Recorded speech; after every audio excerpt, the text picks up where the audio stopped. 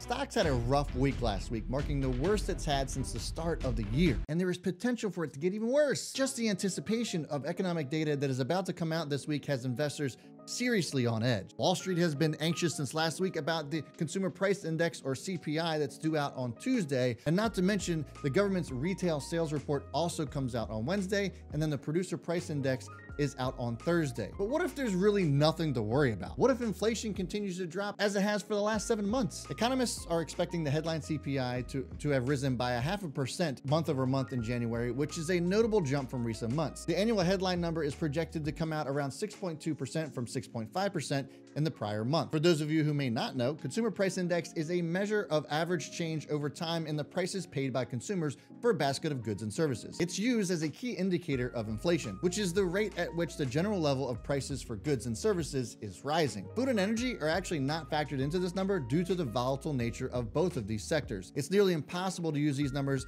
as they are so sporadic even day to day. But why does this even matter for the stock market investors anyway? Fed Chair Jerome Powell implied in his speech last week that the battle against inflation is in its early stages and that, quote, we will likely need to do additional rate increases. This has caused the market to recalibrate expectations for high interest rates this year. So yes, through that lens, there are some causes for concern if CPI comes in higher than expected. But there are some points that are worth considering. First, the January jobs report was surprisingly strong at 577,000, but that's not likely to be a continuing trend given the layoffs we're seeing.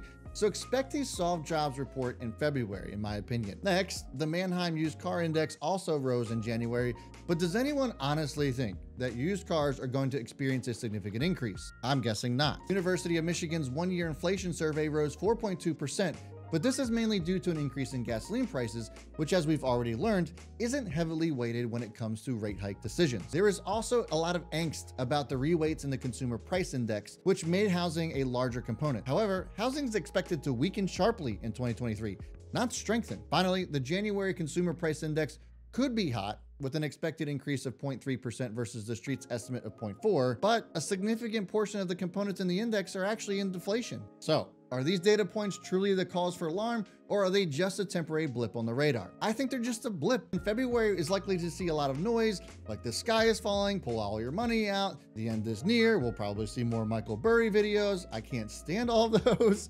whatever. It's not, in my opinion. And take a look at this video here to learn why I think 2023 is actually set to be an amazing year for stocks. Until then, hit that like button, hit that subscribe, and folks, as always, I will see you all before the bell, and B Smith is out.